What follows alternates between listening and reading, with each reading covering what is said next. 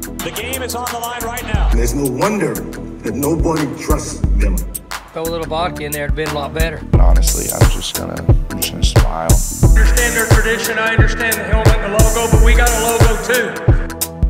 There goes the cheetah! Tyreek Hill! Where's that Sooner magic now, baby?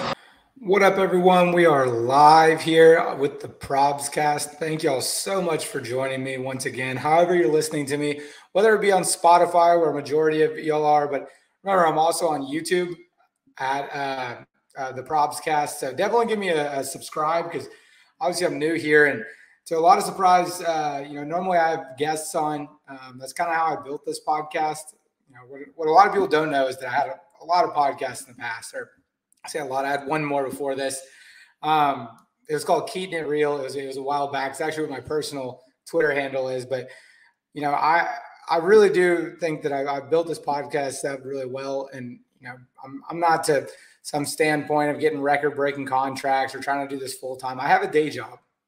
I do. And for any of the students that are current at Oklahoma State, and want something like this, the best advice that I give out to people is to just go out and do it. And I put my best foot forward. And what I've had on guys like Tyreek Hill, Mason Rudolph recently, I had Alan Bowman on. And let me tell you something, I have a lot of guests coming as well.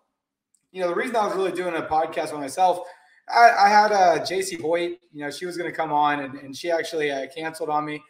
She told me that she had something come up, and that's fine. JC and I have been talking. I say JC, Coach Hoyt and I have been talking for a long time. And, I think she's doing wonders for the program, and I think she's a great representation of what, especially with women's basketball, putting up record numbers all of a sudden. I think JC Hoyt really has turned the program around, and I'm really excited to bring her on. So, JC, if you're listening to this, which you're probably not, but, I can't wait to have you on, and I hope whenever you get back from Europe, we can make that work. But ultimately, I just want to make sure I didn't miss a week, because last week I was at a wedding down in Galveston, Texas. I was with a lot of Michigan law students, and with the conference realignment that occurred, it was actually the groom. He was in law school in Michigan. We both grew up down the street from each other. He introduced me to the Nintendo 64. It's a great guy. But his younger brother, I'm great friends with, he went to Baylor. So, while we were at the happy hour the night before, all of a sudden we get home Friday night, and he starts blowing up my phone talking about conference realignment and what I know and things like that. And, I really believe that, there's a reason that you're listening to this podcast. There's a reason that I have some pretty decent numbers behind what I'm doing. And I kind of need to clear the air a little bit, because I get a lot of questions. Obviously, I didn't start OK State Probs. Beforehand, I was with Barstool Sports, running the Barstool Oklahoma State account. I was really limited in what my abilities were there. And, ultimately, when I found myself with OK State Probs, Will Fight was running it for, and Brendan Morris started it. And, they came to me, and I was like, how come y'all haven't done a podcast? And they were like, oh, we just, we talked about it. We might have called it the ProbsCast. And I was like, all right, well, I'm going to take a whack at that. And, once I graduated last year, I moved out to Florida. I was working for NASCAR in Daytona Beach, Florida, thinking that might be my kick. But then Pokes with a Purpose reached out to me, NIL Collective. And, they told me, they were about $30,000 in the holes about what they spent to set it up. And I was like, hey, let me handle the social media. You don't have to pay me a dime. Anytime I want to go to a game, just help me out.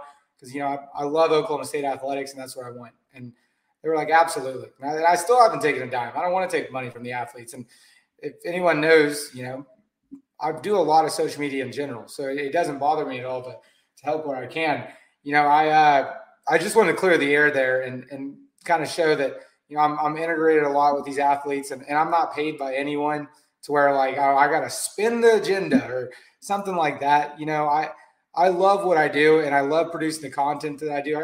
Like I said in the beginning, I have a day job that I really enjoy, and I skipped NASCAR after about a year because I was like, you know what, I can go back, I can get a day job, I can be closer to Stillwater in Fort Worth, Texas, and I can work with Pokes with a Purpose, and ultimately kind of start doing the podcasting again a lot. And like I said, follow me on YouTube. I'm also on TikTok. I upload clips there all the time. I'm trying to figure out ways to get paid, and not paid by anyone bigger where it's spinning anything. But yeah, so I just want to clear the air, make sure everyone kind of knew where I was and, why people listen to my podcast and, the things that I hear. And, there have been tons of things that have been told to me that, I wish I had been running the ProbsCast. Like, for example, Musa Cisse. I knew he was going to Ole Miss a while before, and I had Spencer Sanders on. Spencer Sanders is one of my good friends, and I rarely talk bad about him.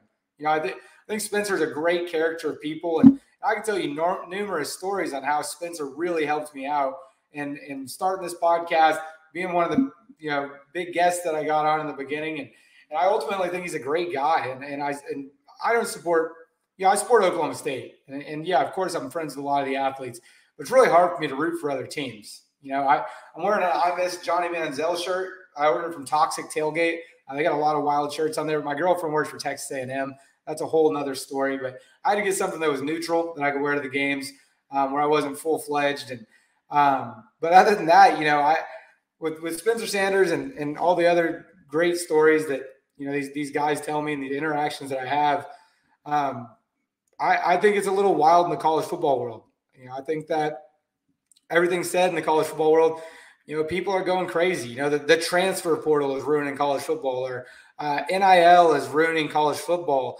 Conference realignment is ruining college football, and I think that there are some pros and some cons on this that a lot of people are missing out on. And it's almost like what Gundy was saying at a media day the other day was politics and religion are the equivalent of NIL and conference realignment. It's just something that you don't really want to talk about because people are so split on it. And I treat it the same way. With politics, I feel like if you're a full-on conservative and there's aliens in the White House, or you're a full liberal, and there all that kind of unjustified talk and conversations that'll never be solved. It's kind of the same thing. You don't want to be all the way one way. You don't want to be all the way the other way. You want to find yourself somewhere in the middle. And I think that a lot of people are missing out on the pros and cons of what has come to surface. Now, obviously, you can point out the cons. I think, especially working in NASCAR, I was in sales. I was talking to the most conservative fan base you could ever meet. And one day I asked someone in the office. He's a great guy to me. His name is Phil. And Phil is very talented at his job, but he's a diehard NASCAR fan. And he told me, or I told him, I said, hey, man, can you name one change in NASCAR that, you enjoyed? And he goes, he thought for a minute and he said, no, I can't name one. And I was like, well, then that means there's a problem with the fans because, there's pros and cons to everything. So anyways, with NIL, I feel like Oklahoma State typically isn't known for having a whole lot of money. Sure, we had Boone Pickens, and a lot has come since the early 2000s, but 2010 is really whenever Oklahoma State started kicking everyone's ass. And beforehand, if we lost the recruiting battle to, anyway, let's say Texas, right? Everyone say, well, he's probably getting paid under the table. Well, if he was getting paid under the table then and you think that NIL is ruining college football, well, then what's the difference with it now? I mean, sure, name, image, likeness. That's how they put a standpoint on it. And clearly I work with Post the Purpose, but NIL really stands for now it's legal. And it's the truth. It's a whole deal that people want to have conversations about that, I don't really understand. I'm like, well, if they were getting paid in the past, they're probably getting paid now. And I hear a lot of it, and I don't get upset. I do the social media and marketing for Post the Purpose, and I'm more than happy to do that.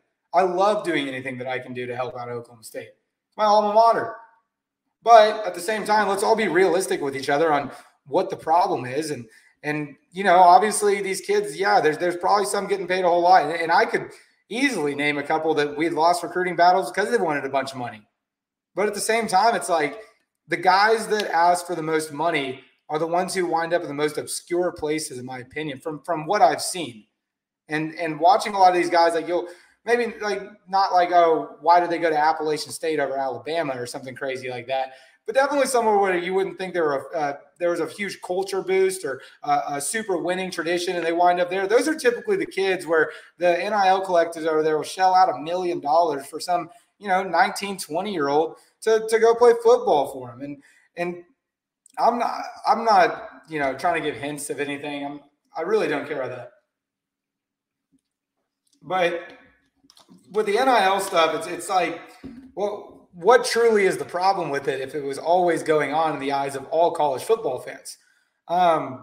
The next on the agenda, and we were talking about conference realignment a little bit earlier, is with conference realignment. There's pros and cons to it as well, and I'm stoked personally. We're going to be able to get Utah, Arizona State, and Colorado, and I think that Brett Yormark has done a remarkable job. I mean, the Pac-12 has been going on for over 100 years, and Brett Yormark, everyone, what did the Oregon coach say? He was like, oh, well, what did we really lose by losing Oregon? Well, they're secretly talking under the table about joining the Big Ten. It baffles me the way that college football fans, one of the big cliches is saying, oh, well, the SEC just has a tougher schedule. Yes, they have a tougher schedule, and typically the SEC does recruit at a higher level. I think we can all see that, but at the same time, it's like, who wants to watch the same schedules over and over and over and over when you have the possibility of now watching Oregon go to Ohio State, or vice versa? You get to watch USC with Lincoln Riley go into a whiteout game. I think that's awesome personally. I think everyone's going to tune into those games, and I see a lot of it. Obviously, I do the OK State prop stuff. I get people responding all the time, and I can see the flaws in it. What's going to happen to women's soccer at a lot of these universities? How are you going to play weekday games if you go to UCLA and you got a game at Rutgers? I think that is a problem that they're going to have to solve, and I don't have a whole lot of solutions for it personally. I believe if I had a say in any of it, is that they would come out with a commissioner, and we'd all kind of go back to, where we started, and there'd be more regionalized situations. But, what really drives these networks to bring in these huge teams is because people want to see those matchups. And I think that majority of people do. It just sucks for a lot of us. I mean, what's going to happen to Oregon State? What's going to happen to Washington State? What's going to happen to Stanford, who holds, I'm pretty sure at this current moment, they hold the most NCAA trophies amongst all sports, and everyone's telling them, "Nah, piss off." I mean, that's wild. For my radio audience, I'm having to take a little drink of water. It's getting heated in here, but yeah, I don't necessarily see the problem in a lot of these conferences adding bigger games, and I think that you can point the finger and say, oh, it's because the Longhorn Network. You can point the finger and say, well, USC and UCLA really screwed this up. And there might be some truth behind that. I think that there's pros and cons to everything in life, y'all. And if you can't see the pro or the con, you're probably one of the dumbasses that can't figure it out. I think people are going to be more than excited to watch these bigger games. And I, for one, am excited that Oklahoma State gets to go to BYU. We get to go to Orlando. We get to go to Utah. I think it's going to be really fascinating. And obviously, this is a network deal. I don't think anyone's opposed to that. I mean, and let me tell you something. It's not done yet. It's not. My girlfriend works at Texas A&M, but she got her master's and her undergrad at Florida State. And she's constantly bringing up, where is my alma mater about to land? And I told her, I was like, hey, it's the talk of the town right now. And it was the AD or the coach at Florida State. He said it's not a matter of if, it's a matter of when and how. They're leaving. And I don't put it any far past. If I'm being a Big 12 homer and I'm rooting for Oklahoma State and the credibility, everything like that, I got to say, I don't think any of the schools that we're adding really are a standout university. And it's no knock on the schools that we've added. It's really just a matter of, if we go undefeated with this current schedule we have, no one's going to consider those credible wins. I mean, OU's a dumpster fire.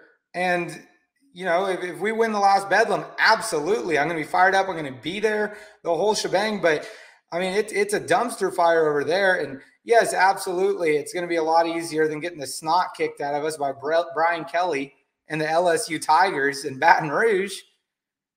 But at the same time, if I'm being a Big 12 homer, Brett Yormark, don't put anything past him because he saved this conference single-handedly. And he's a genius pulling Colorado. He knew Colorado would leave. And that's what helped the Jenga blocks fall.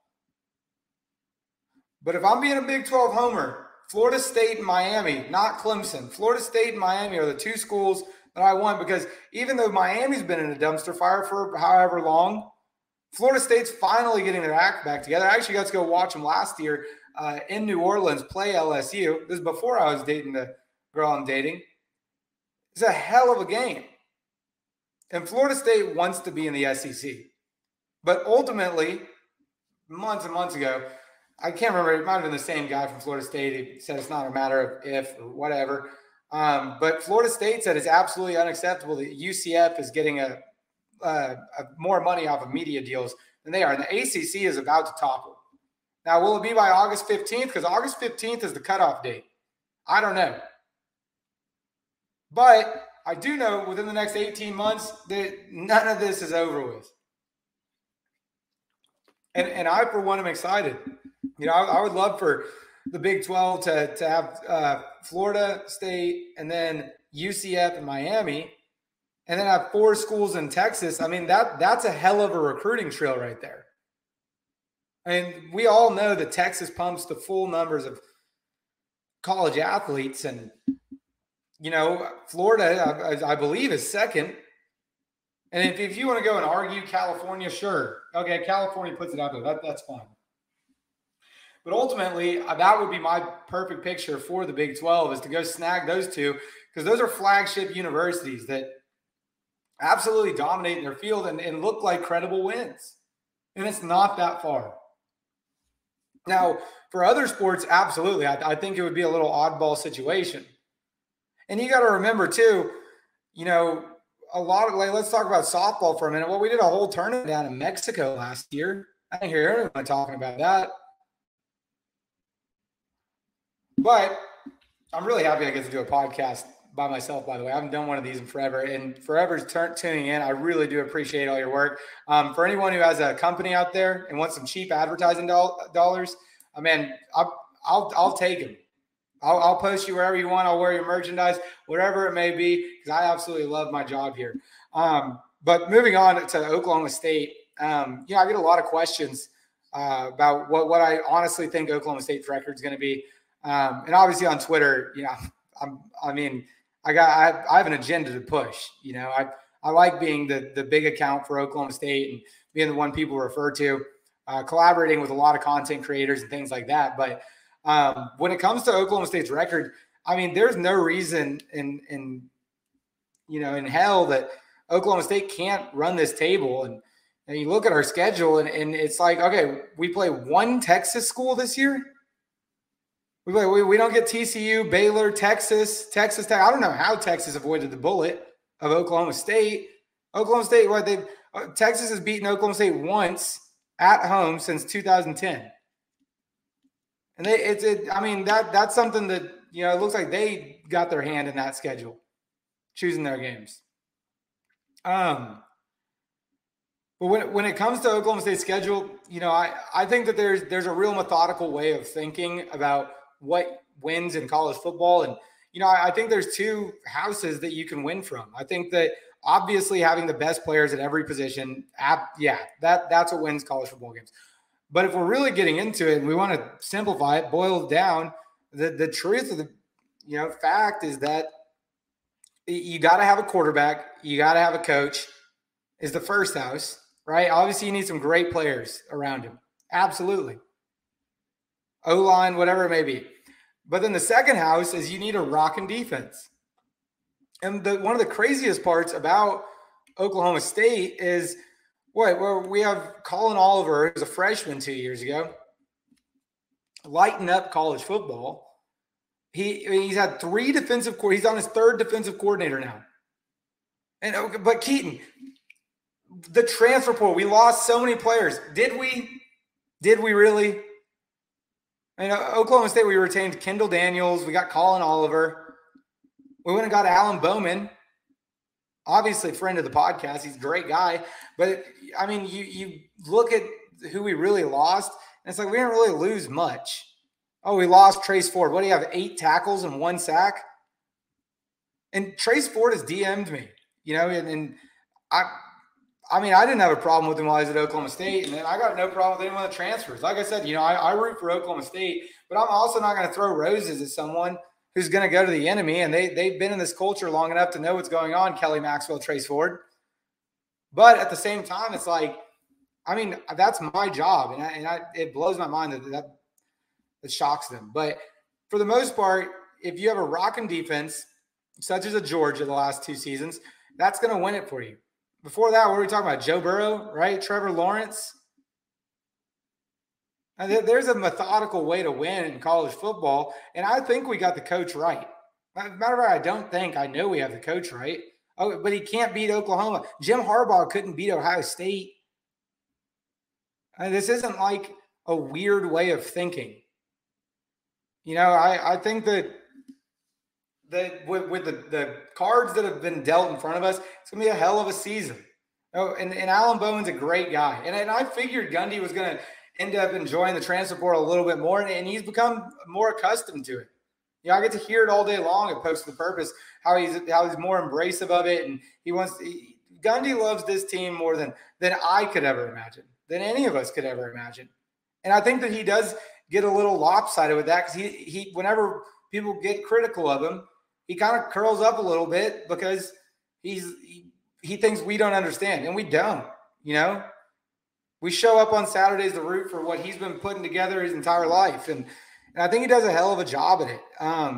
But with the transfer portal, it's like you no longer have to deal with a freshman quarterback.